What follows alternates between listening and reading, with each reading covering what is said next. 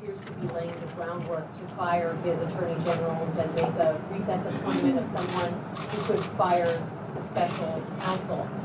Does that concern you? Is there anything you can do to stop it? Look, the president gets to decide what his personnel is. You all know that. That's his. He's the executive branch for the legislative branch. He determines who is hired and fired in the executive branch. That's his prerogative. If he has concerns or questions or problems with the attorney general, I'm sure he'll bring him up with him himself. So would that be obstruction of justice if he was firing because he recused himself from the Russia investigation? It's up to the president to decide what his personnel decisions is and any possible fallout that comes from that. If he has concerns about anyone in the administration and the conduct of their jobs, I'm sure he's going to talk to them directly.